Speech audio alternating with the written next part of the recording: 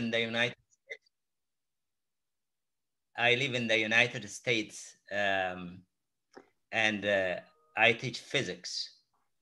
Currently, I'm at North Carolina A&T State University. Actually, I like to mention Dr. Sekazi Mithingwa actually saved the day. He just called me about this, that I'm missing the meeting. He's the one who hired me. Right now, he's a retired professor, and we are always working together. So here in the little logo that you see, you see the Amharic script. It is a direct quote from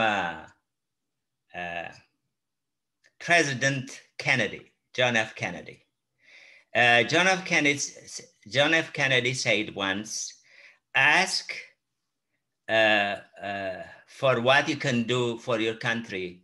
Ask not what the country does for you, something like that. So I translated this in Amharic so that as an individual, as a person, as a product of Ethiopia, as a product of Africa, what can I possibly do on my own to do something that I like, something that is useful, something that is related to my own education. I'm an educator. I never left school. Since first grade, I'm still in school, so to speak. So that is what I decided to do. So there are a lot of stories that I'm going to tell you, especially young people, how to make yourself really useful to your own community on your own, okay? I'm going to suggest to you what is called the poor man model. And the poor man model simply says, it is you who are going to change the world, so you will change the world. It doesn't mean you don't need anybody else, but how do you configure your life, your work in such a way that you become so useful and so powerful on your own? One of these ideas is about learning communities. So there is a big definition of learning communities. I don't want to,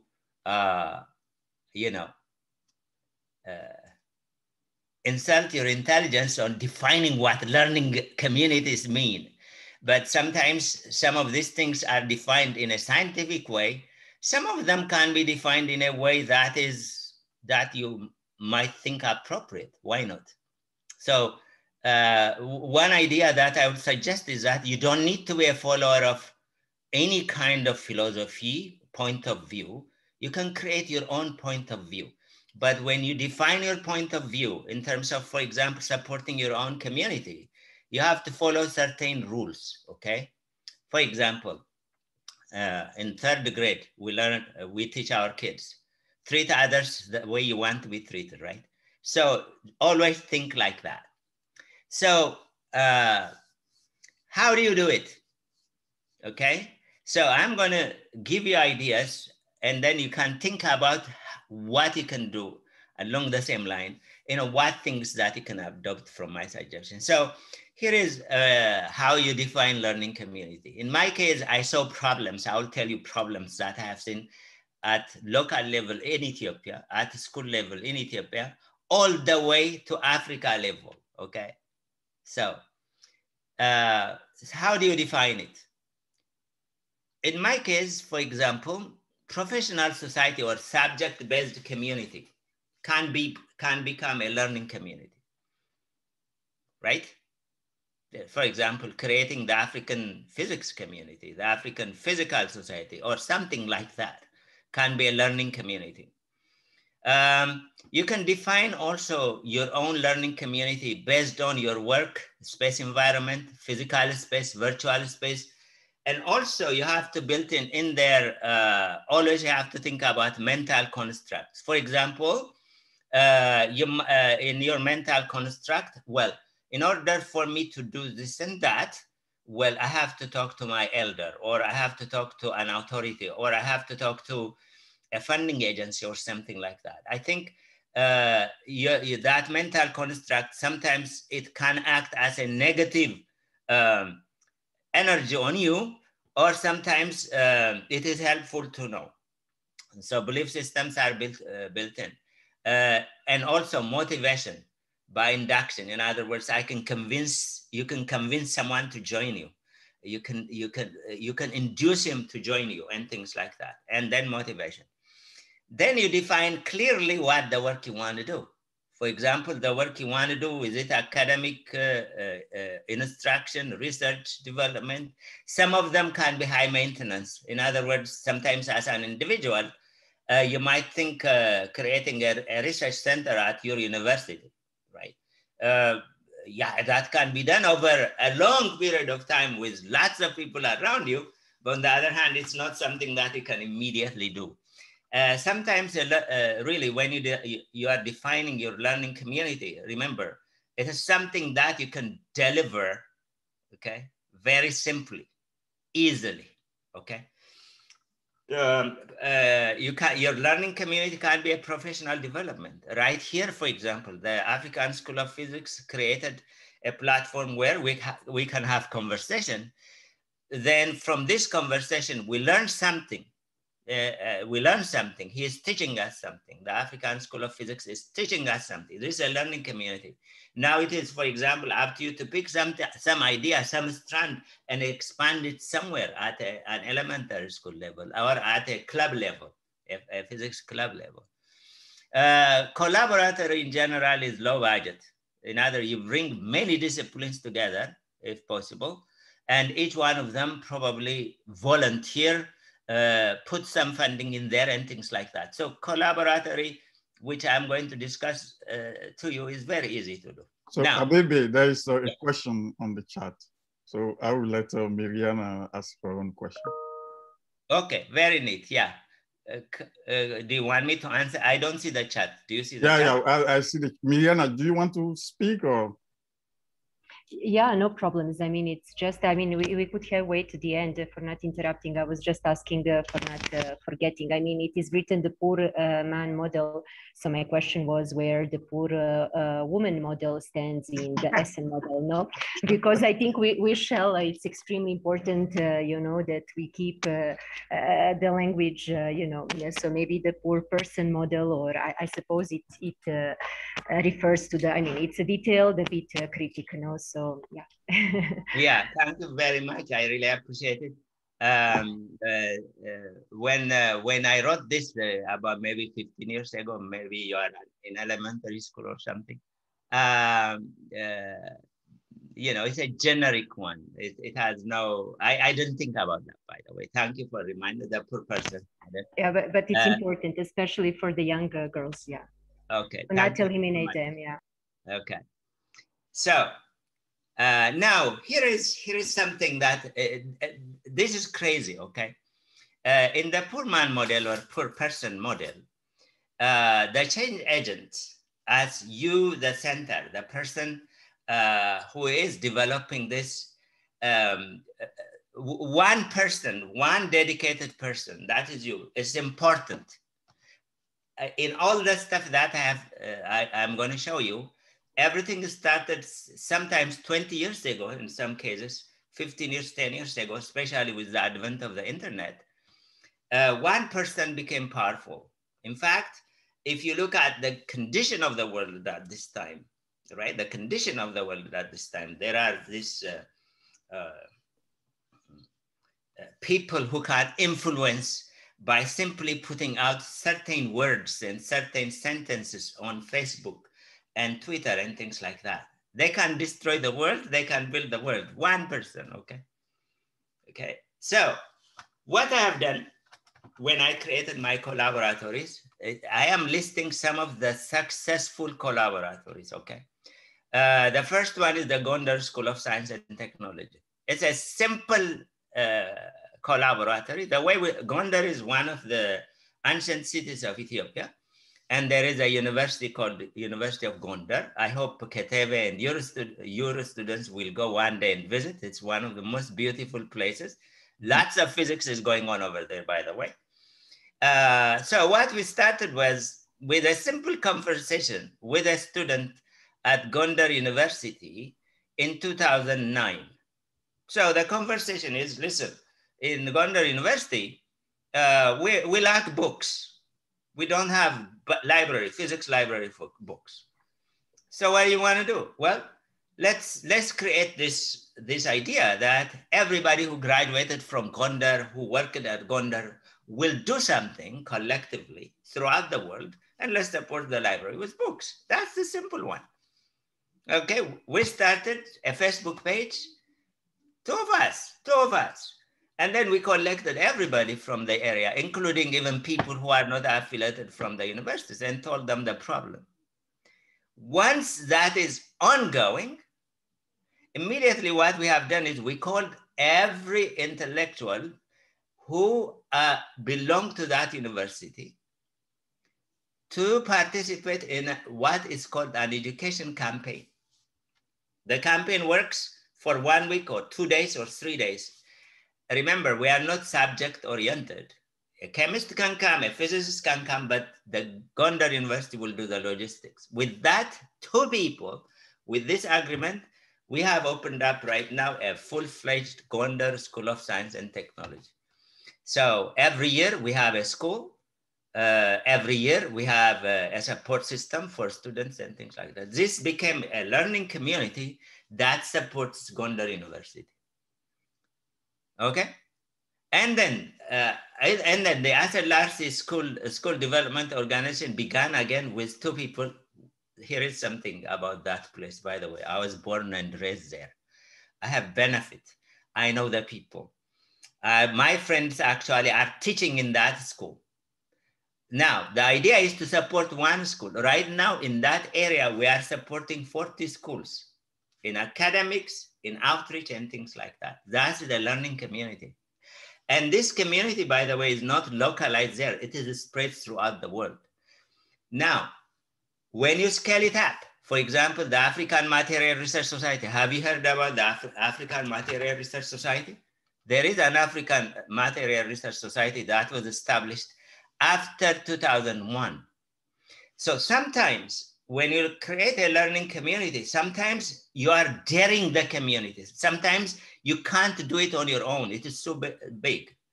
At Africa level, for a few people like Kebede and me and Sekari to create the African Physical Material Research Society, it's very hard. You have to bring a lot of groups and things like that together. So what you do is, in order to wake the Africans up, okay, so that they can stand up and work on their own, you dare them. Oh, we have the African Physical. We created this in 1998. It took conversations, encouragement. Every time we go to the places, we are telling them we have the African Material Research Society. Finally, the American Material Research Society started the conversation and things like that after about 2005. Right now, we have an African Material Research Society, which is competing with the American Material Research Society. Sometimes the hard one, you dare people to do it. You dare them, okay? African Physical Society. Before 2001, nobody was talking about African Physical Society. In 2001, I was in Benin, bless his soul, one of the main people who recently died, the Ghanaian scientist. I misplaced my name, I think. Francis Alote? Alote. Alote, in 70s and 80s, he had an organization called a Society of African Physicists and Mathematicians, right? He has never mentioned African Physical Society at all. In 2001, we met in Benin and we told him, we are going to have African Physical Society. He said, no. He said, no, we have this society, we don't need it. And finally, thanks to the National Society of Black Physicists and things like that, in Africa now we have African Physical Society. Yeah. You see, you dare people to create something. You see, become an African Physical Society, if it is carefully designed, it can be one of the largest learning community. Right now, what I see is mostly it is kind of localized, so to speak, but it can be global because there's so many African physicists all over the world. The Ethiopian Physical Society is the same thing. The Ethiopian Scientific and Academic Network, it is the largest. It is about 150,000 followers.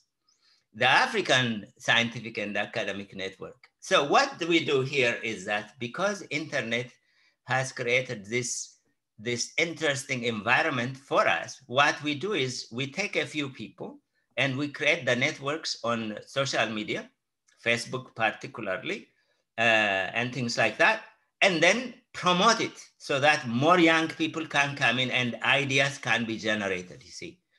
The Nigerian Material Research Network is the most interesting one. We created this one in 1998. By the way, this African Nigerian Material Research Network lives on Yahoo groups.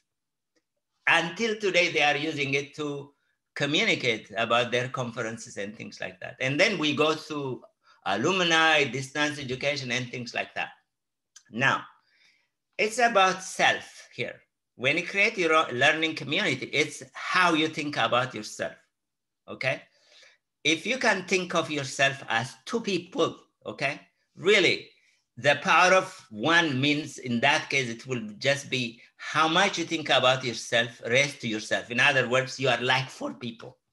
So in general, when you want to create a learning community, one person is enough to really initiate this idea. One person is enough to really initiate this idea and then create followers, all the way, followers to promote that idea. For example, when I created the Ethiopian Scientific Network, I created by myself. And then after 10 years, we have 150,000 followers. We are all over the world, 150,000 followers. And also, by the way, in the learning community, the quality of the followers is important. Be careful. Right now, for example, there are, things go by the number of likes you get on your social media, right? Oh, I have so many likes, I'm famous. No, when you create your learning community, what you have to do is you have to select by hand, okay, who enters in that community. For example, if your work focuses on university level, make sure that your members will be university level people, like students, graduate students, faculty, and things like that. By the way, they can be from anywhere. Ethiopian Scientific Network, there are Nigerian members, Ghanaian members, and things like that, because the idea is the same, okay? So Kazi, there is a comment on the chat.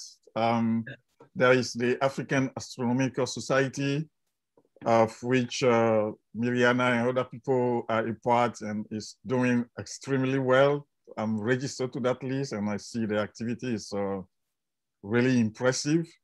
Yes. They are more active than the African Physical Society, which... very active. I have Miriana, I know Miriana from, I think she works at the Ethiopian Space Science Center or something in the Toto Research Center. Maybe one day we will tell stories about that, but the African Astronomical Society, the East African Astronomical Society, they came about after 2007. If you recall 2007, we had a major space physics conference in Ethiopia. And then after that, we went to Zambia, after that, South Africa, et cetera, and then finally, the ideas of creating the Astronomical Society came about in those three conferences. And Miriana is doing a great job in outreach and research. I really thank her. And she doesn't know me, but I'm getting her emails and her conversation with her students. Thank you, Miriana. Yeah, there is also the African Network of Women in Astronomy. That is also that's a learning community itself. While promoting astronomy, they are actually they will gain momentum by really opening up to a larger community while promoting astronomy among women. This is really This is really great. I think we need to talk. So also when you create your learning community, you have to define the target group, definitely, like schools and as I told you, when we work with Gondar, the target was a library, to develop a library. Then after many years of work in communication and things like that, we created the Gondar School of Science and Technology. So this Gondar, by the way, I didn't say, I can say much when, you know, if question arises. The Gondar School of Science and Technology, that started in a campaign mode. By the way, when we say campaign mode, we usually do it during Christmas break, during winter break.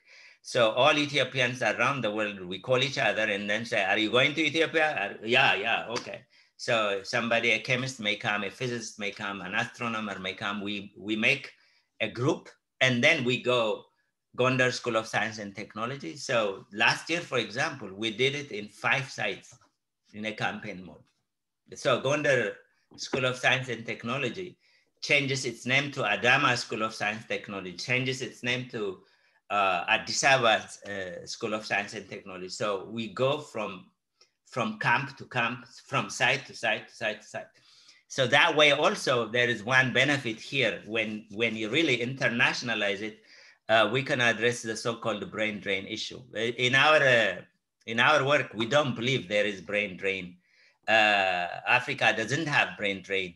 Our view is that Africa has brain mismanagement. So these are 2 different things. If you manage... so Abebe, there is a comment on the chat that we'd like to hear your opinion on what the African Physical Society can do to be a truly giant continental physical society like the American Physical Society or the European Physical Society? Well, that is very simple. In Africa, there are certain things that we really have to correct.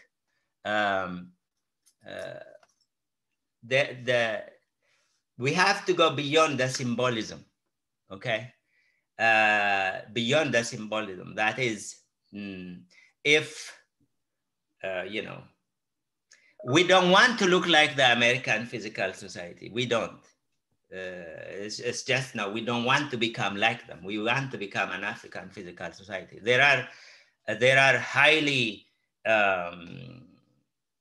determined, educated, and always frontline leaders like Sekazi Mitingwa among us. Okay, there are African American physicists. There are African physicists. By the way, I kind of make a distinction between African Americans and Africans.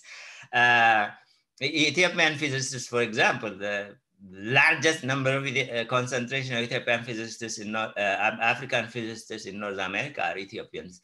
I am sure probably if we go do the statistics, Ghanaians, Nigerians. So what we have to do with the African Physical Society, in my opinion, is that it has to create a larger membership base, not just Africa.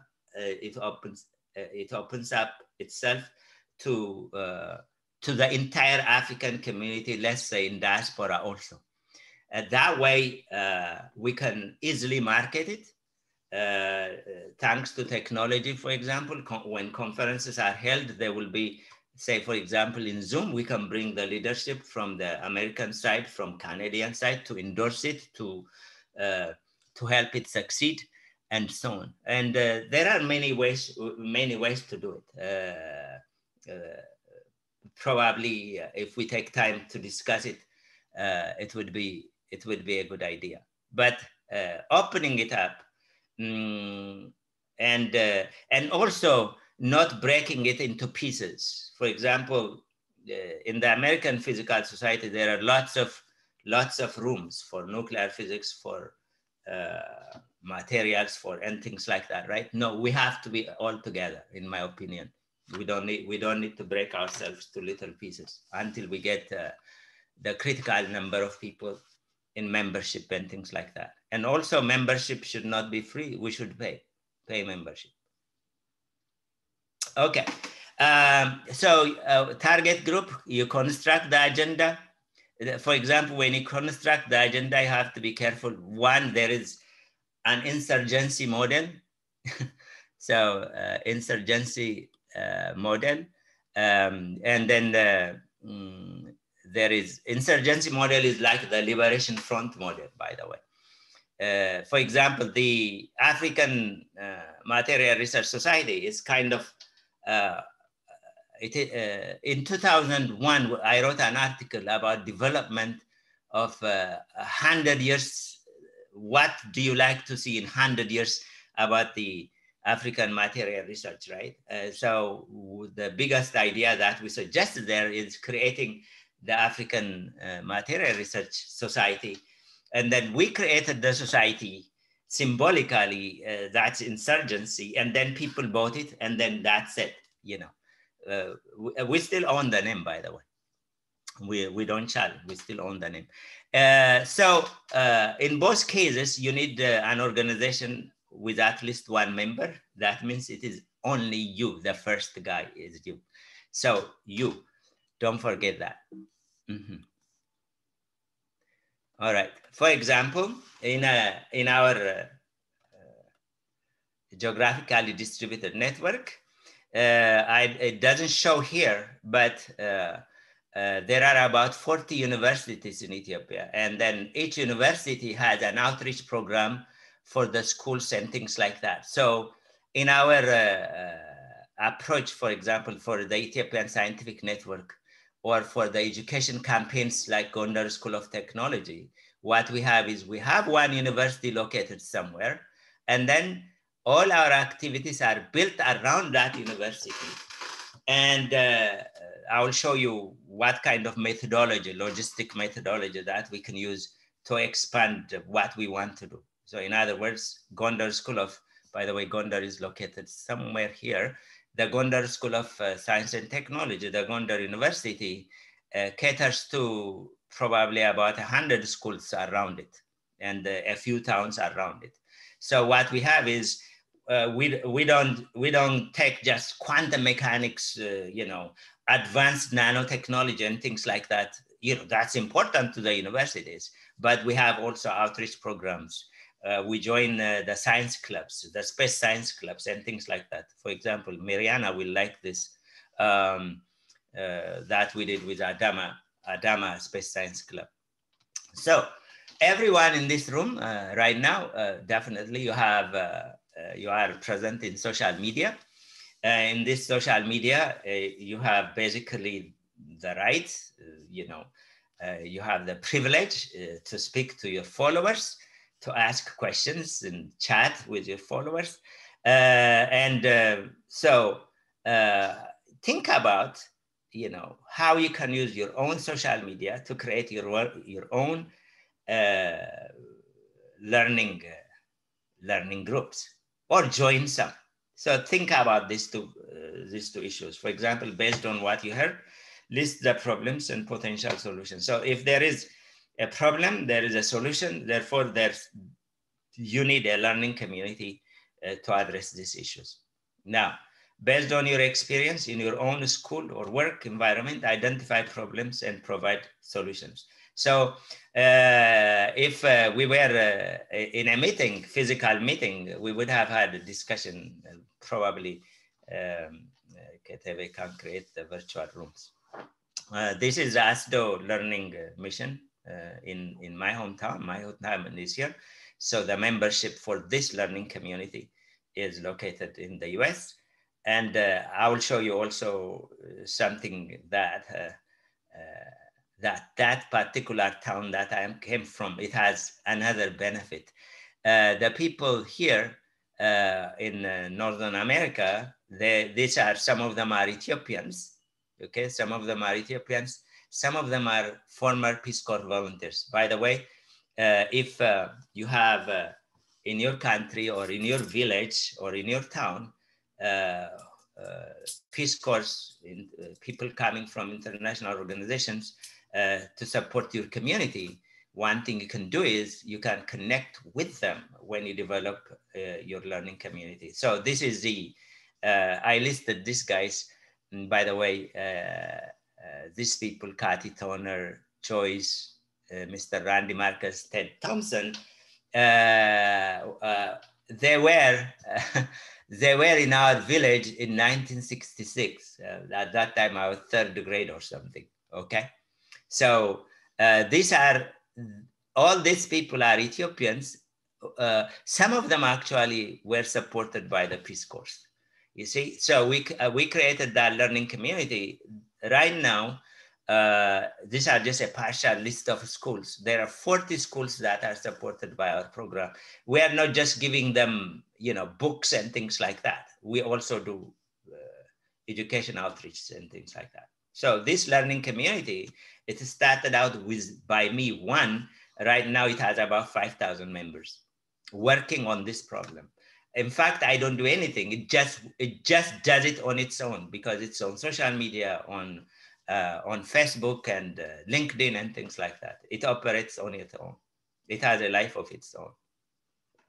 This is the Gondar project, which I told you about.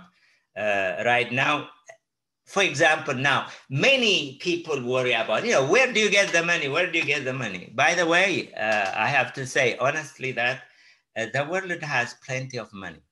Okay, there are many good people with willpower to support. The most important is that if your learning community is committed, okay, committed, the money can be found. For example, one mission for this particular school, it cost us about $20,000. Okay, all this money, I don't know. When I travel or when our campaigners travel to this place, we have out-of-pocket expenses, but we go for our benefit. Our benefit is we go to see our families. All this money came from the learning community. We just say, listen, this is the project that we want to do. Are you committed to do this? Yes, you know, everybody saves their coffee and so on.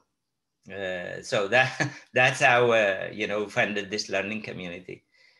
We get thanks. For example, this is an acknowledgement with one of the ministers about our work.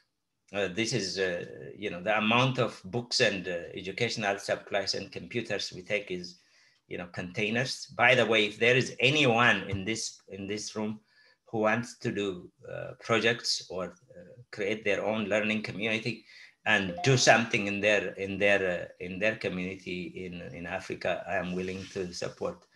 These are, I like to mention, probably Miriana knows this woman. This is Dr. Wanda Diaz. She is a blind astrophysicist. She's from Puerto Rico. Currently, I think she works for Harvard.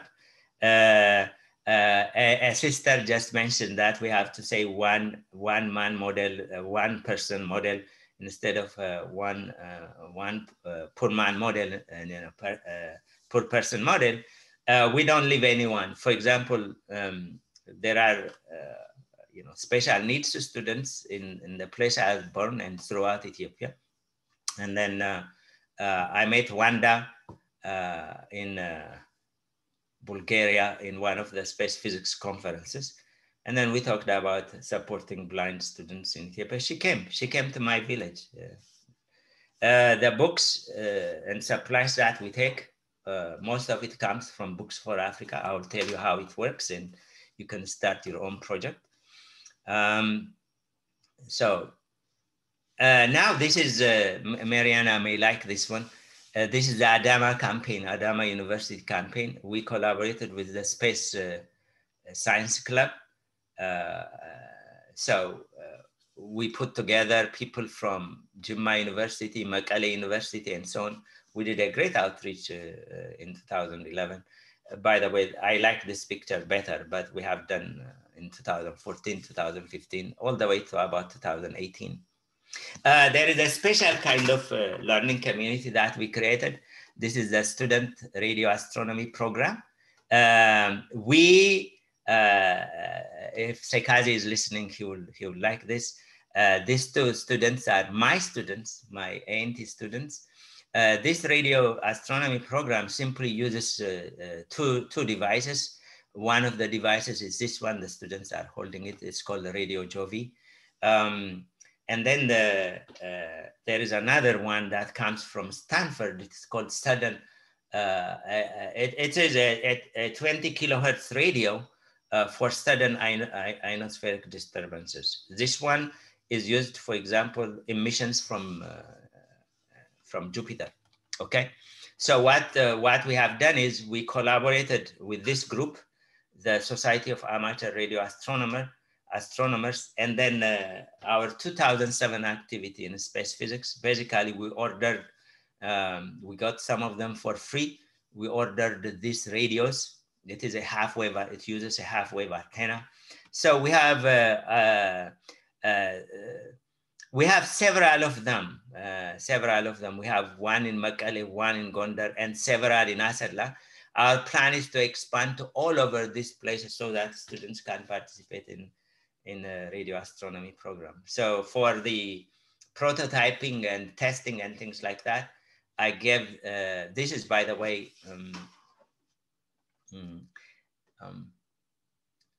this is, okay, I forgot my students' names. Destiny has now a PhD in materials science. She works for Carnegie Mellon. Mr. Pau is doing his PhD. By the way, these are teachers. These are students and teachers actually putting together the radio that my students have put together. So you can integrate your work with the work you are doing. I get credit for this. You know, if I want to apply for promotion or some evaluation and things like that, I can present this. So this is a student astronomy. If you radio astronomy, if you want access to these resources and things like that, I can give it to you, and you can call. You know, this program is run by NASA, and there are other groups that at Tennessee State University, which I can propose. It's not a problem there. This is Wanda. We visited the special needs school. Her interest is that she works for NASA to develop astronomy books for the blind students. So we collaborated with her, and then there is a non-profit organization that caters to sight impaired communities. So we took, you know, this special walking stick, and then lots of brailles, you know, for science. We have volunteers. Again, this is the Physics Society, NSBP, and SPS group. So physics students, and actually there are also Ethiopian students that I use. You know, sometimes some of the books come out directly from my office. I store them there. These are, again, this guy has a PhD right now working for as a defense contractor, Ron Gambo. She is doing her PhD, and so on. This is the Center for Books for Africa. This is located in Atlanta. Again, if you want information about the Books for Africa, I'll let you know. Now, what other learning communities are there? This is crazy, by the way. In order to create a place a virtual place for a learning community, it takes 5 minutes. So what happened was, since our success in Gondar, many universities were demanding. So what we have done is we created spaces on Facebook for almost all universities in Ethiopia. So what happened right now is, in the per person model, the Ethiopian Scientific Network, as an umbrella organization, has volunteers in all these universities. For example, if I want to do anything in Mekelle University, I hope it is still working, or Jimma University, I just have to call any one of the members in this group, and then we get what we want. For example, if someone is going to Jimma University on our behalf, we just call them, we just send them email or chat message that so-and-so is coming to do this and this in your university. So they wait for him, they work on the logistics and things like that. Now, Speaking of women, one of a larger group that we have is, we are proud, we have the ISAN Women in Physics group. We have the ISAN Women in Science and Technology, Engineering, Mathematics group, and so on. This is just to make sure that we are in constant, in sync with the language of, the ambient language. Women issue is important, so we prepare women, whoever. By the way, in these groups, there may be 5 members or 100 members. It doesn't really bother us how many they are. As volunteers come and things like that, this thing will grow. My mother used to say, the oceans began with a drop of water. When we began, the Ethiopian Scientific and Academic Network 20 years ago or something like that, we didn't think that we will have 100,000 followers. No, we didn't. We didn't think that we are going to have all these activities going on in Ethiopia. We didn't. But the oceans began with a drop of water is a very important, sentence or saying. That in small amounts, if you began today, 20 years from now, by the time, you finished, your professorship or something like that, it will be a big, big network that will change the world. You never know. The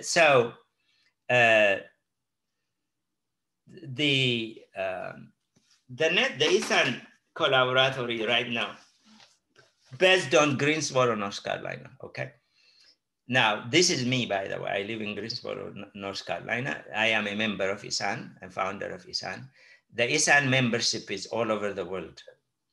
This is, I took this in 2015. If I do this map again, it will be just in a lot of places. Now, here is the interesting part. For example, the guys in South Africa, the members in South Africa, suppose that they decide that they want to draw their own map for the Ethiopian Scientific and Academic Network, that particular person will have many connections all over the world. In fact, sometimes if we do it,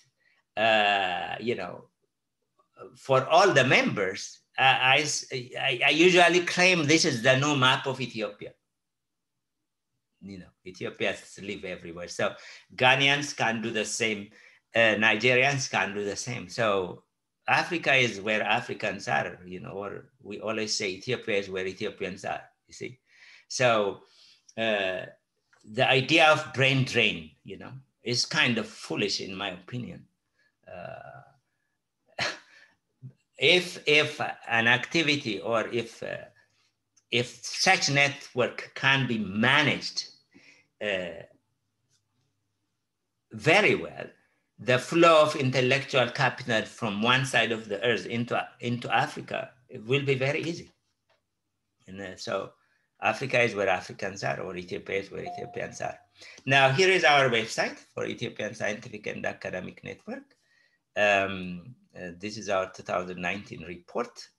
I will share the website with you. Now, how do we scale this up? So what we did, a little bit of history about how we scale it up. For example, I want you to pay attention to Physics in Africa session in 2003 in Austin, Texas. I was the chair. And then Physics in Africa 2002, National Society of Black Physicists, Alabama A&M. Material Research Society Africa meeting, year 2000. These are critical times, in my opinion, to scale up some of the ideas we were talking about. And also, if you recall, there was the US Africa Materials Conference in 2000. In all these meetings, because when you build something at Africa level, it is very hard to do, okay? It's very hard to do. So many countries and so many ideas, but you inject the ideas at opportune times. So in all these times, we injected the idea of Material Research Society. We injected the idea of the African Physical Society and so on, okay? now these voices are being heard. We have a material society in Africa. We have an African physical society in Africa. We have a very strong Ethiopian physical society in North America and in Ethiopia, by the way. So the things that you can't do, you initiate them, give the idea out to your learning community. Somebody will run with it. Somebody will listen, okay? So here is one important observation that I made in 2005. This is a meeting in 2005 in South Africa. It is World Conference on Physics for Sustainable Development 2005. I like to remember Edmond Zingu. He is one of the organizers. He passed away recently. But in this conference, what I was hearing was, in this sitting, look at this sitting. I'm not a racist, but I just, it just clearly shows, look where the Africans are, okay? What are we doing here? We are taking notes, okay? Who is on the chair there? There is here the European Physical Society, the Chinese or Korean Physical Society, the American Physical Society, and so on.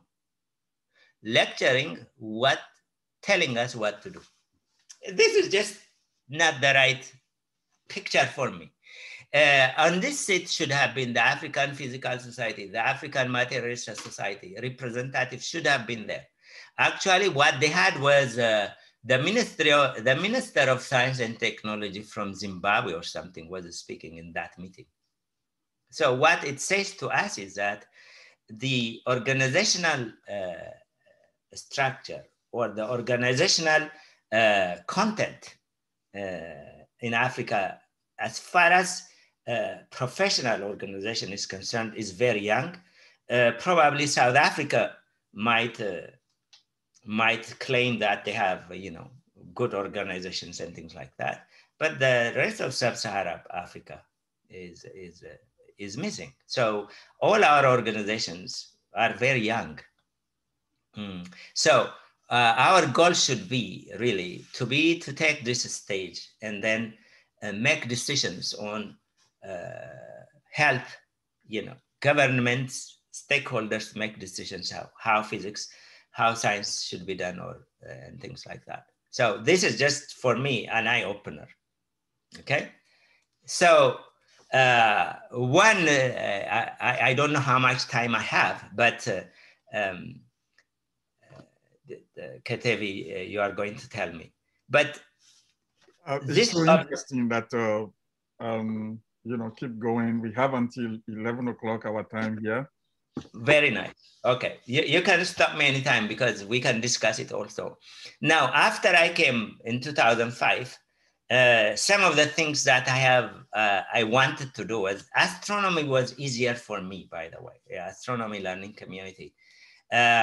So what we have done, you know, with a group of, you know, some Africans here and there, we are going to create something called, by the way, my training is condensed matter physics, but I love astronomy. I can read it very well. I taught astronomy courses, one advanced astrophysics courses, and also one space physics course. I didn't learn them formally, but I can read them. I have a big passion.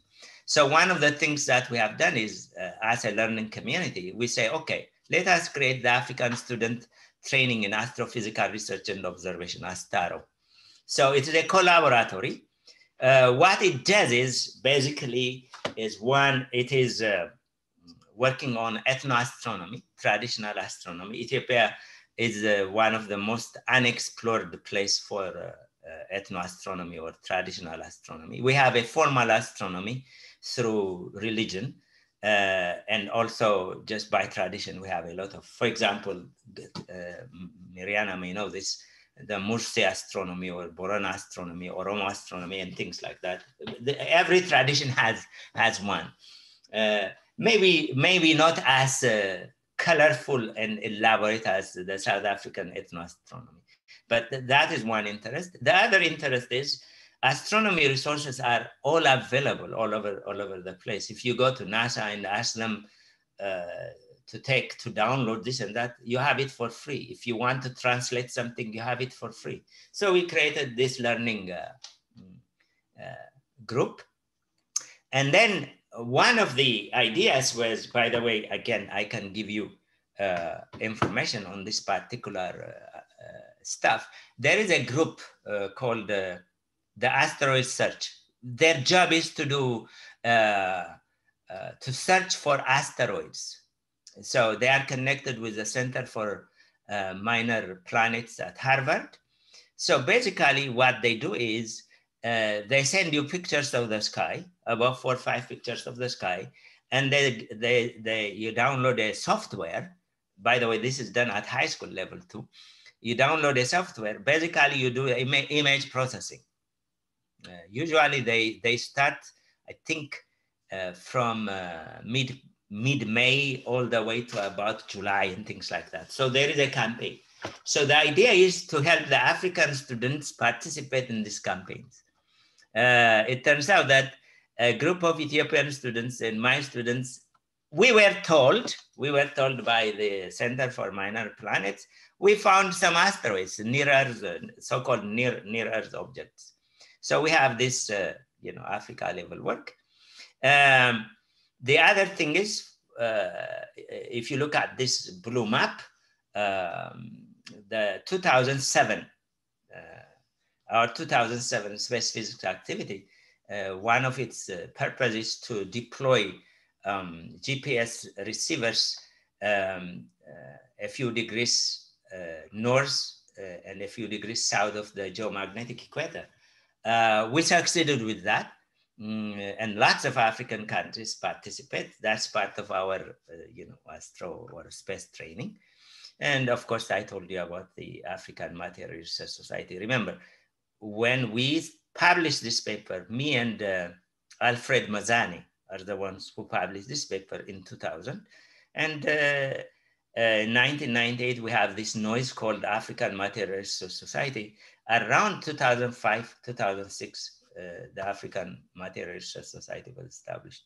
The other thing is, in 2001, when I went to Benin, lots of students and postdocs were at that meeting. By the way, Sekazi may know this meeting.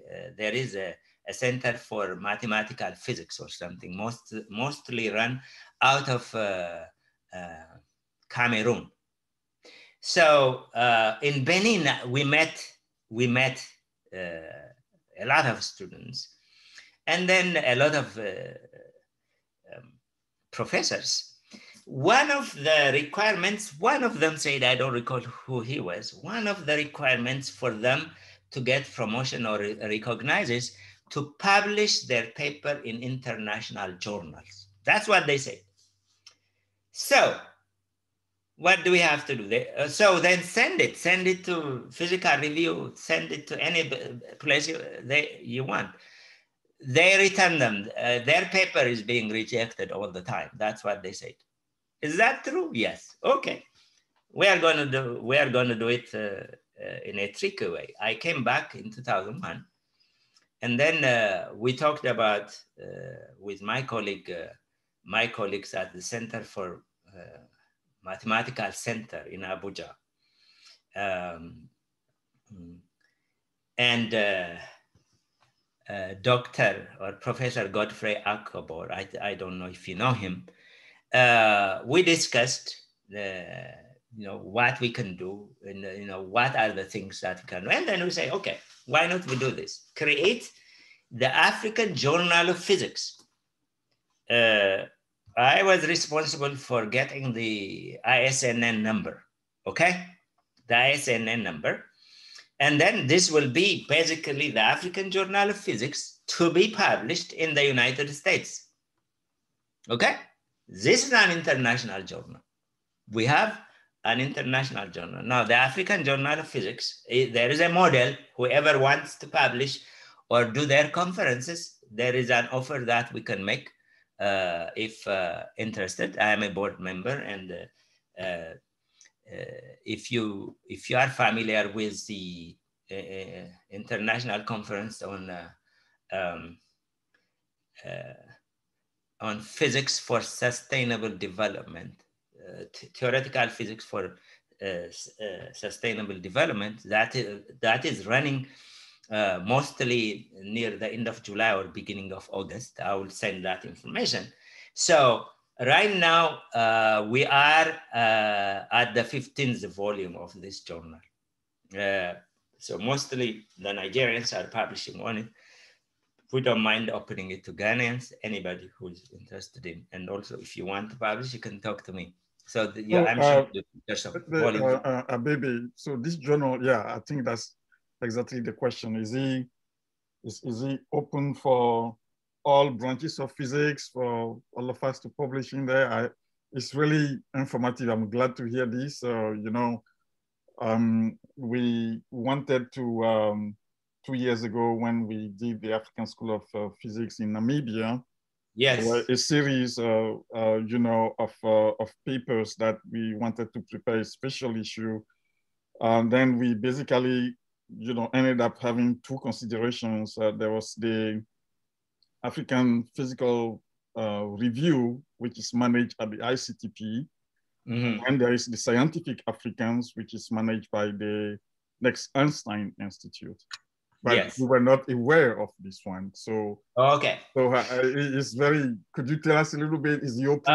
I'm so happy you read the question. You see, in this all activities, there is some element of Ethiopia in it. In Ethiopians, we are by tradition, if you don't let us do certain things, we just find our way, all right? I know when one of the people, I forgot his name, once we established this journal, somebody came and then Africa Physics Review. He called me up and then say, oh, I didn't know that you have Journal of Physics. Sure, we have African Journal of Physics. Do you want to publish now? Definitely, this is by any standard that you, Dr. Kebede, and your students, by any standard, it cannot go, you know, the H value or something like that, okay? We don't know how much. On the other hand, this person says he wants to make the African, he doesn't want to make the name the same, okay? And then he says, oh, our journal is the African Physics Review, and the ICTP is supporting it, right? Definitely, you know, ICTP is so big. For us, for this particular journal, we don't have any insecurities, by the way. The model works like this. One, you can publish astrophysics if you want. For example, we can sign a memorandum of understanding. When you have your school, say, for example, in Nigeria or something, you can say, okay, Kebede and board members, we want these proceedings to be published to AJP. We can actually sign a memorandum. We publish it. Here is the thing. It's remember, this is the poor person model, right? If you go through the regular publishing process through a regular journal, okay, you present your manuscript, and then the journal owners will prepare their own reviewers, and then after it is reviewed, there is this back and forth. This will take a lot of time for publication, and personally, I don't like that tradition. You know, if the spelling is correct, if the science sounds good, and if it is creating new knowledge, I just publish it. So in terms of review, if you sign the memorandum of understanding with us, you review it yourself. We just publish it. You understand? It is up to you to review it. So yeah, that's exactly what happened with the African Physical Society. We review all of the contents of the special issues ourselves, Yes. And then they just publish it. But exactly. Yeah. In fact, here is something very interesting. I am proud of the Nigerian colleagues. The quality of the papers. By the way, we can send you the website, and for your students to look at them. It's so high. The Elsevier, the journal publisher, actually want to publish some of the articles, some of the volumes. Okay. In fact, we are communicating with them that they want to publish them. Another further development for this journal is to make it just open access. And that way, it can, it can be very nicely circulated and so on.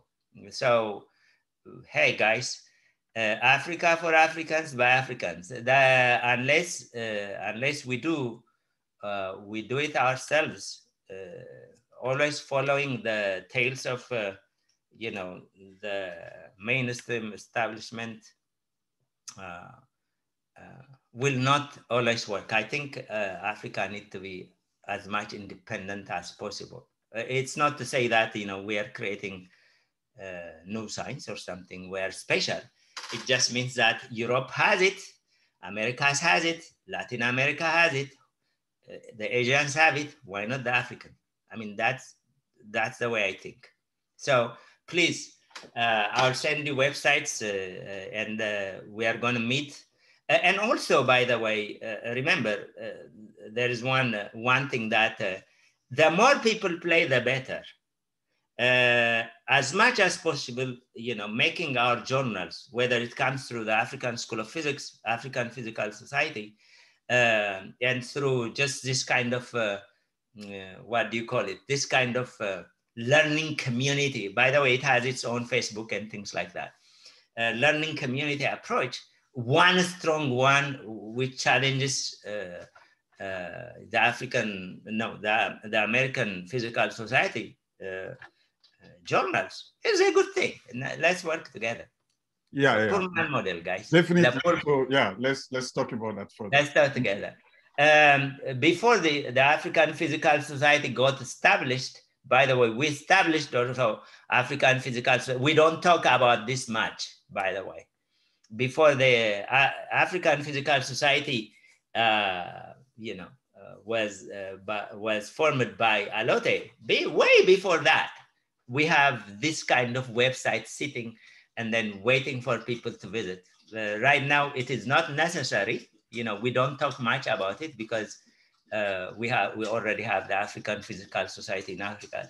But we can be, for example, a satellite site, marketing site, and things like that. So the AJP is here. The African Scientific and Academic Network is there too. In the model of the Ethiopian Scientific and Academic Network, we have the so-called ASAN. So ASAN is just like the Ethiopian counterpart. There are about, I think, 1,000 members right now. So the idea here is the following for the young people. Because people live all over the place, Nigerians all over the place, Ethiopians all over the place, Ghanaians all over the place. What we want is, we want a place where all of us meet. You can't do it in the current situation. For example, mobility of scientists is impossible from Africa. It's really almost impossible, right? So we can do this virtual mobility to gather at one location and share ideas, okay? So a network like this allows you, for example, to find a collaborator in Nigeria, a collaborator in Ethiopia, and so on and so forth. So for that purpose, we created this African Scientific and Academic Network. It should have been 1 million people following it, but I don't know all Africans. But Abebe, wouldn't this network, for example, be integrated or associated with the African Physical Society? Absolutely. We have no problems at all. In other words, we have to federate ourselves. Some of them are redundant, actually, unnecessary. The African Physical Society itself can actually manage and own these things. Okay, what we do is, as people who develop the learning community, we grow it, we make it nicer and give it to them. The most important is that the young people have access to each other. They should not be like me and you, prevented by passport and things like that. They know how to communicate through their social media and so on. We make it look good, make it professional, make sure that there are the right people there to advise them, to guide them, and then let them manage it. The African, Physical Society can manage all this stuff. Really, it is not. It is not necessary to distribute out our energy everywhere. Make one or two strong communities. Okay. Now this is what I have. I don't know how much you learned. In conclusion, what I want to say is, if you have 5 people in your in your LinkedIn follower, or 10 people in Twitter, or a few hundred people in Facebook, that's where you begin. You begin the learning community that you need. In fact, Kebede, when he is talking to me, he is actually clearly indicating the issue that communities like the African Physical Society can benefit. How do we manage this? One learning community that we can create is one, volunteer, for example, for the African Scientific Network or for the other networks, we just need to have volunteer moderators, okay, in that learning community. These moderators, for example, the group of students who are here or young people who are here can be moderators, and then they invite the people who can do something. And then we don't park the group, by the way. The group or this learning community is not just a collection of people, okay? It brings a lot of stuff together. Number one, it is, of course, a collection of people. It's like the so-called database, right? It is a database of experts. It's also a database of ideas. So, for example, David may say, listen, such and such and such things should happen in such and such community, right? And then he writes 5 sentences, 10 sentences, a paragraph of an idea, right? Okay, Miss Smith will do the same. I do the same. So when all these ideas are there, it's a collection of ideas. It's a research nugget. It's an activity nugget. So there will be a hero. That person who proposed it will be the promoter, the hero of that. And then what the network does is, okay, is that what you want to do? Okay. What are the to-do lists? And then they divide the work and they do it. So we make it better and good and great ideas in it, and then just hand over the management or the, make it beneficial to African Physical Society. In fact, we want the strongest society possible. It can be done.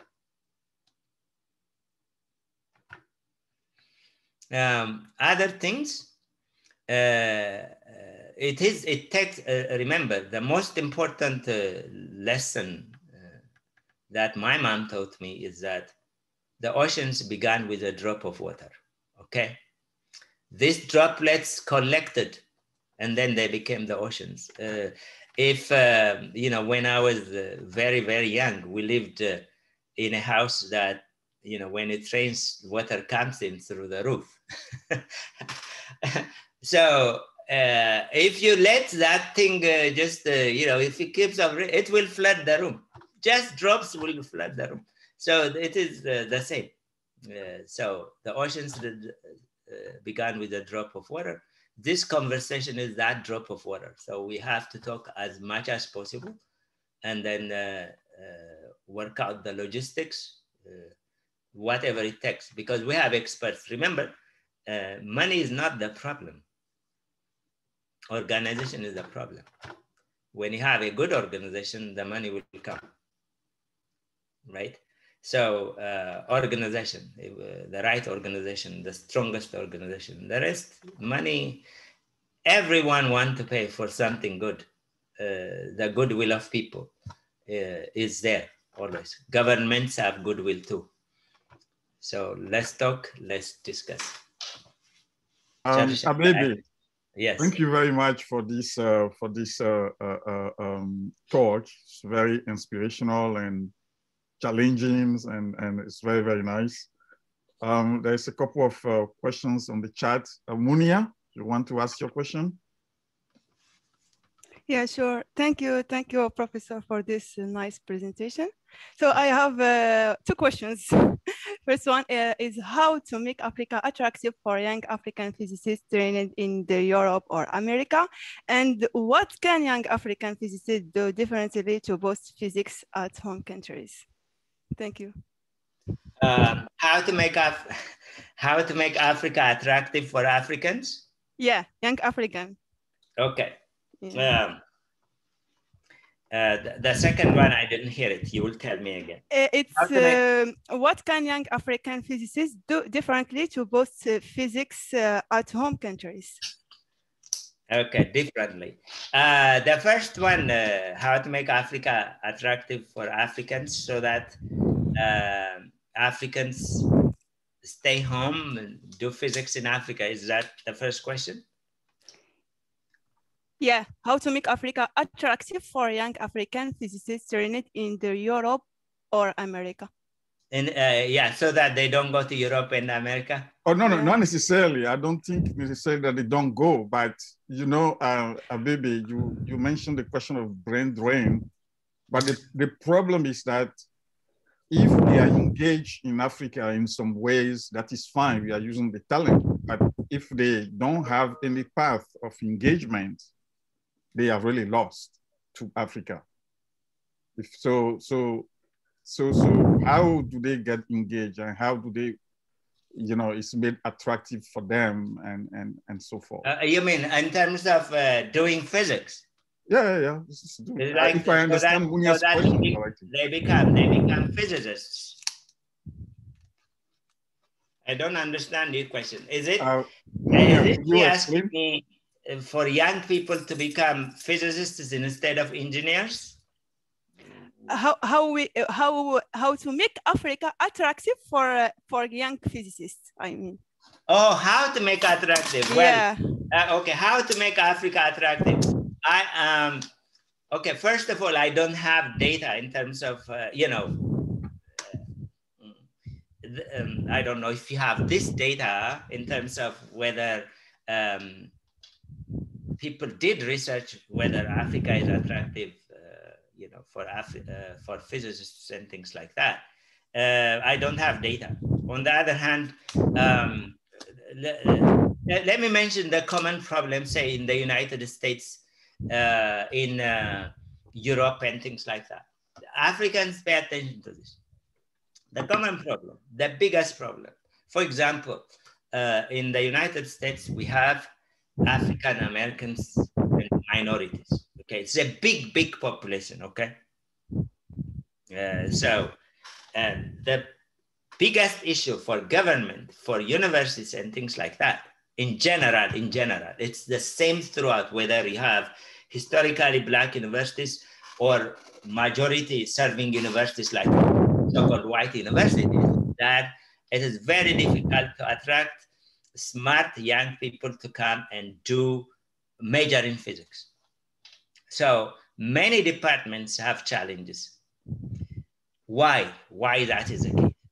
Okay, for them, I think it's probably true in Africa too. For many young people, the most important thing for them is, you know, how much money I will get, how much salary I will get when I graduate, right? That's an important question for them.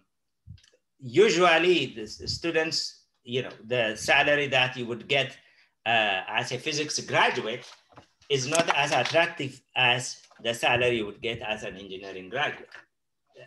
in Africa, it is probably the same. People who are doing physics, young people who are doing physics, probably do it out of dedication and really love than, looking for prestige and things like that. So how do you make it attractive? I think in terms of investment, the governments and the concerned bodies must emphasize the importance of physics. The other attractive thing that for physicists is physics, mathematics, chemistry, biology in general, this so-called, hard sciences or pure sciences, is that, listen to this. If the Americans don't want to do physics, if the Chinese also, they are in the way of not doing physics, Europeans have the same problem.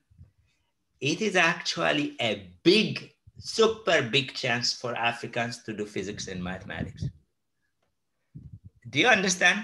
If no one does it, we Africans have a chance to become the best physicists, in fact, getting the Nobel Prize, because many, in general, these big communities or countries, the interest in physics is very low. Think about that. So, if these superpowers, these countries, right? They have to do physics to survive. They have to do mathematics to survive. If their population don't want to do physics, you do it, we do it, we take the job. So that should be one attractive point. You will have a job, you'll have a PhD positions and things like that. So tell everyone to study physics, pure mathematics, pure biology, pure chemistry. That's one. The second question, you have to repeat it again. Yeah, so what can young African scientists do differently to boost physics at home countries? Oh, to make physics, okay. Don't be, when I grew up, by the way, when I was growing up, okay, my job is just, in addition to, tending animals, my job is to go to school and come back. No left, no right, okay? That's it. When I went to college, physics, that's it. I have not volunteered. I have not gone out to recruit or to tutor students. I have not done all that stuff. So we were put in one place. We have to do that. We finished, got my bachelor's, got my scholarship. That's it. I think young people can do differently than, say, for example, my generation, okay? One thing can do is you really have to volunteer, especially with girls, right? There are not that many in science and mathematics. You can count them by hand. For example, in our women in physics group in Ethiopian women in physics group, I don't think there are more than 20 people, 20 women in physics in Ethiopia. Probably Mariana knows, and she can comment on this. Yeah, she said she had to leave for another meeting, so she sends her regard to you. Okay. And she wants to be in touch with you. Neat, very neat. So what I advise for young people to do is to really go out there and put a message out there so that more students can come to the program. If there are anything attractive, to take students being attracted to science and things like that. One, I think, if you can, do the outreach program, collaborate with, Kebede, me, anybody you can find through your learning community and help you build something that students can see, and things like that would help, in my opinion. Okay, yeah, thank you so much. You're welcome. Anybody else has any other questions or comments? Because it's here. By the way, Sekazi, he can talk about his increased program. If there are international students here in the US, contact him. It's an important place. Those of you who are looking for postdoc positions and things like that, don't be quiet. You are not alone. It doesn't matter what immigration status you have. We will try our best to advise you, to guide you, and to network you with people, by the way. One of the things that we have to do as Africans living everywhere in the world, one thing we have to do is we have to place our young people at the right place. If there is a faculty position, a postdoc position, any industrial position, the trick here is the following. Don't wait until you finish your PhD. 6 months, 1 year before you finish your PhD, send out your resumes everywhere. I'm graduating at such and such time. I'm looking for postdoc position, and then we take that resume, we send it to our friends. By the way, Sekazi can, and Kebede probably can say that, in the United States, we want the best and brightest, by the way. Think about that. Okay? You can come from anywhere. You can come from the moon, get a job here. You have to be the best. So as soon as you get your resume ready, share it. Networks like the African Physical Society that Kebede is talking about, the African Scientific Network, the Ethiopian Scientific Network. Our main also objective, among other things, is to place Africans anywhere they want, anywhere they want. I mean that literally, anywhere they want. So you are not alone. We may not give you money, but we give you advice. We give you, okay, talk to someone, talk to this guy, talk to that guy. You become part of that network, you see? So what makes Africa, physics and things like that attractive, it has a support system. Basically, we have to refine that support system so that more Africans come to anywhere they wish, not just Africa, anywhere they wish. As I told you, I don't believe that there is brain drain. I don't believe so. There is brain mismanagement. Two different things. Brain mismanagement. Look, if the logistic, look what happened just today. I live in North Carolina. You live somewhere in Nigeria. Somebody is in London. Somebody is in Ethiopia. Where is the brain drain here? Where is it? We share. As long as we create that environment to share, to discuss ideas and things like that, everything is logistics. Once the logistics, why is that people don't talk about the brain drain from Europe to America or from California to New York? There is brain drain from California to New York. They don't talk about it. It's because the system is so integrated, it doesn't matter where you live.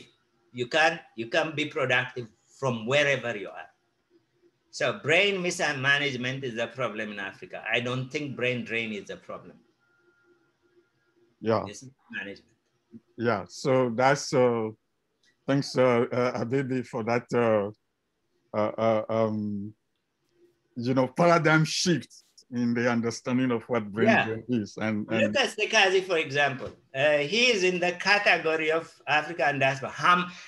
This Sekazi meeting has done 100 times more than some African professors sitting in Addis Ababa.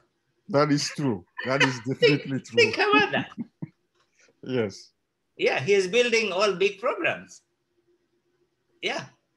Every now and then he goes to Africa and then does the discussion and advises and things like that. The rest is just from the United States. This should be a great example that brain mismanagement. Of course, Africa must be attractive to its young people.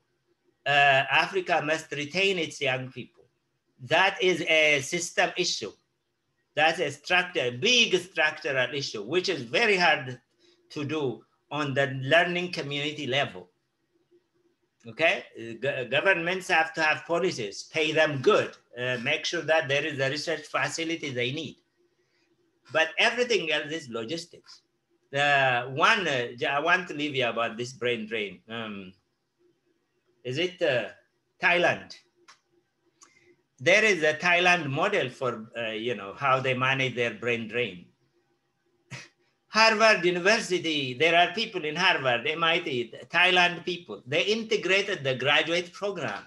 Wherever there is a Thailand guy in some major university, that particular graduate program is integrated with the Thailand program. So the transfer of knowledge between the two, that person sitting in Harvard and somebody sitting in Thailand, is just a very simple funding model that allows people, organizational model that allowed people to exchange ideas and do their experiments. You can do your experiment in Harvard or in Thailand, integrated.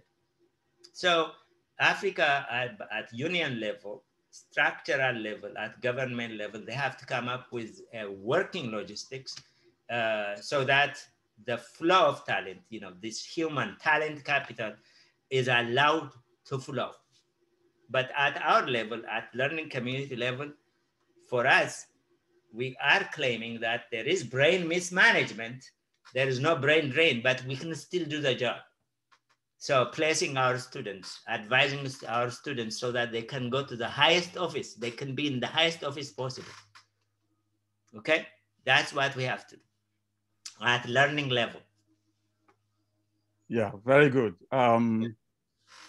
So yeah, this is really a great talk, and we have to continue the conversation. So we will invite you back, you know, for future engagements. There were also some discussion among some of the few senior colleagues, as Vendini. I'm not sure if you know Umaka and so forth. So they are all interested to talk to you further because you have raised a lot of points that definitely require concerted discussion and efforts, and your experience is really useful to the African community at large. Very nice. Yeah. So I really appreciate the invitation. Yeah, definitely. Let's talk about the journal. Yeah, definitely that too, definitely. Okay, so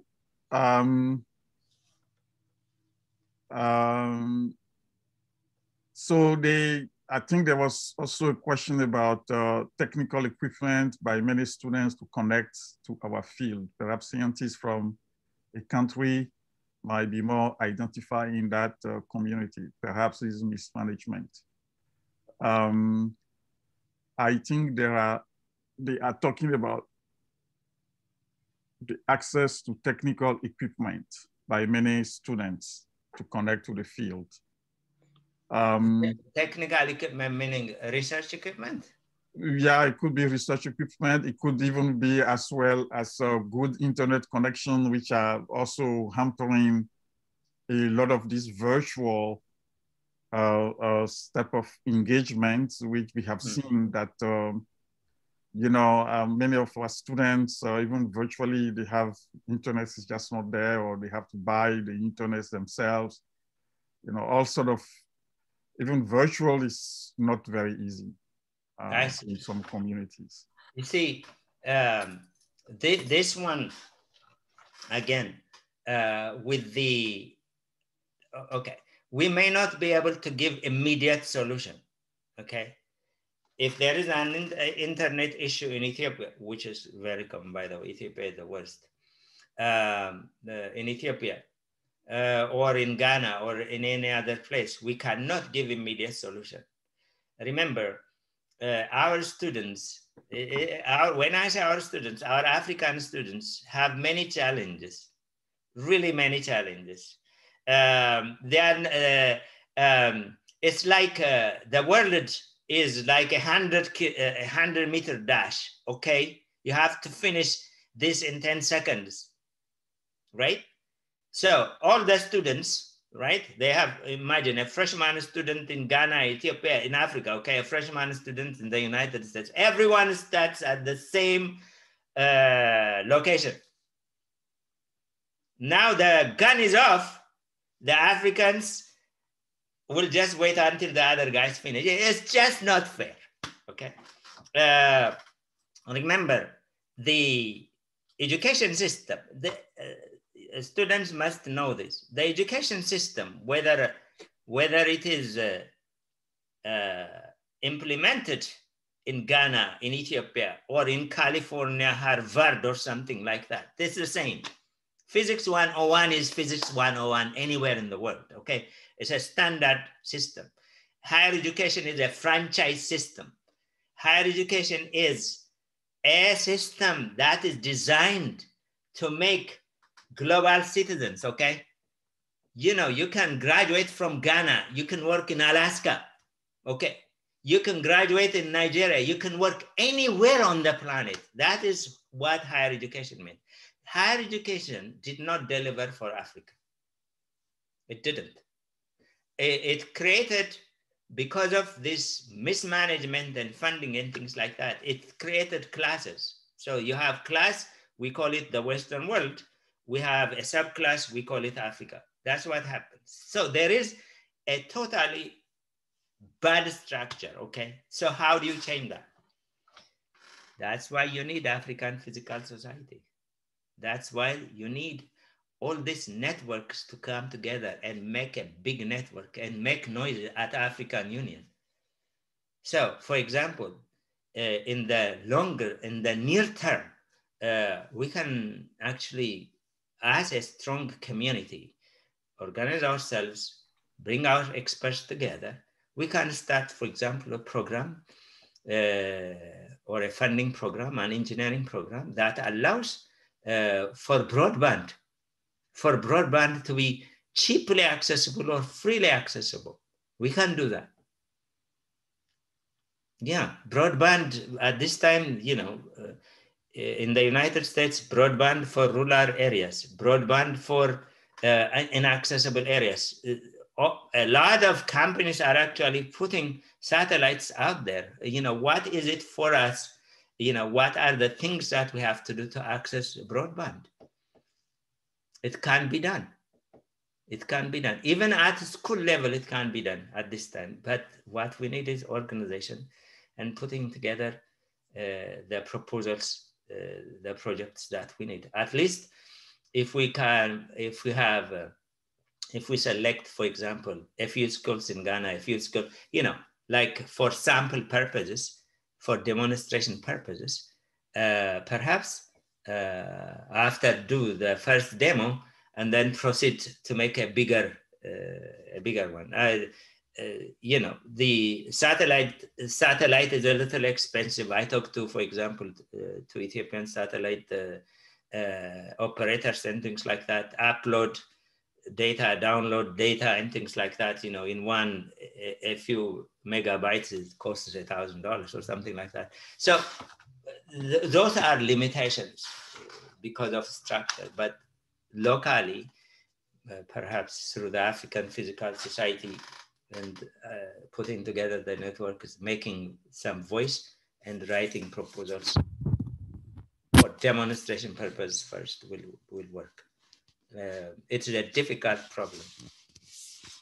Yeah, and also it's difficult to get it for free. We have to know that. Free, I don't like the word, by the way, free. We have to work hard and get it ourselves. Yeah. Yeah.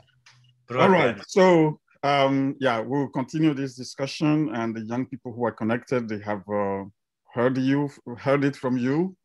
Okay. So that's very good. Okay. My email, I write my email for them. Yeah. So maybe we should take the picture now. Yes. People who want to turn on the camera, please do so, and Munia will take the picture. Okay. I'm gonna send them my Twitter stuff. Hold on.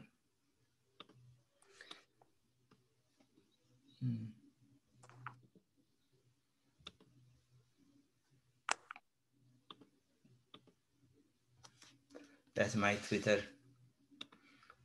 Who is this? Okay. Thank you very much. I really do appreciate this. Just to acknowledge a few people here, we have Professor Umaka from Senegal. Oh, man. I'm not sure if you know him. And we also have Dr. Herman White. He has been at Fermilab, just recently retired. We also have Professor Asmandini Muronga from South Africa, but I think he may not turn on his video right now. There's load shedding going on there. And then we have a lot of young African postdocs here, you know, so Somialo here is from Togo. She's currently doing postdoc in Italy. Oh, Munia is from Morocco. She's also a postdoc. The country of Maghreb, okay. Yeah, so, and then we have some students and so forth. So there is really the whole community, or you know, Africa is represented here in this small group right now. Yeah, absolutely. I love this very much. I see my countrymen too. That's right. Yeah. In the Tarragon. How you doing, man? Yeah, it is nice. I really love it. I hope that we will work together, especially those of you postdocs and things like that. Extend your horizon, okay? It's not just Italy, okay? We want you to go to Mars. Seriously, you have to take us. You have to brave it for us, because we didn't get a chance. And also, by the way, remember, it's the best time to be young. I love that. I love that. It's the best time to be young. It is the best time to be young. Thank you. Yeah. So let's, the most important when you create your learning community and things like that, it's just something has to happen. Really think about something you want to solve, and then we work that together. We develop our learning community in whatever shape you want, and then we take it to the limit. Remember, if you are like 25 years old now, when you are my age, what you started would be so huge that, you know, you may take over a country, okay? That's what we want you to do. All right. Very good. So Munia, could you take the screenshot? Yeah, I did. Oh, you did already? Yeah. Yes, okay. Don't have camera. It's okay. I like Herman. You look excellent. Kia, you look excellent. Tarrakan and oh, yeah. I think Kebede must be from Nigeria. Are you from Nigeria? Yes. Yes. Yes, I have a mountain in my name. I am Otumba. Okay, that's your yeah. Yeah, somebody named me Otumba. Yes, that's very close to a king. Someone yeah. He named me. I have a certificate. Munia, could you retake the picture again? I think some people have just turned on the camera. Okay, sure. Yeah.